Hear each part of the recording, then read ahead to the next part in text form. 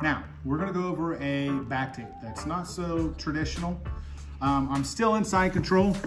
And again, Michael's gi has come open, all right? So I'm gonna use his gi around, I'm underneath of his head, and I grab. It doesn't need to be a tight grip, okay? But at least make sure that you have a grip.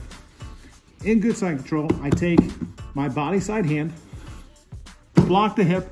I'm not just gonna block the hip. I actually want to grab Michael's hip, his gi, or whatever I can grab, okay? I'm in here. Now, here's where the untraditional part comes in. I'm actually gonna come up to my feet and basically try to deadlift Michael. Now, you think, deadlift Michael. Michael's a big guy, it's hard for me to do that.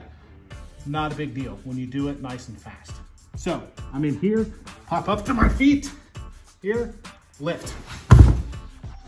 Michael comes through, immediately, hand had the lapel, over, grab seatbelt, sit, feet, right in, chin tucked, and I'm right here. So, I have Michael, gi is out, I grab,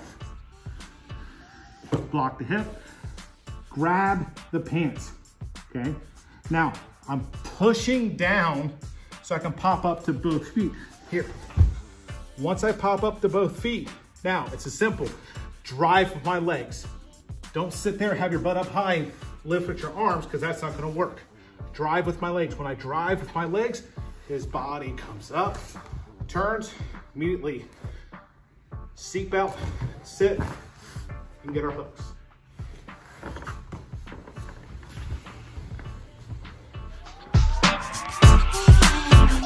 Mm-hmm.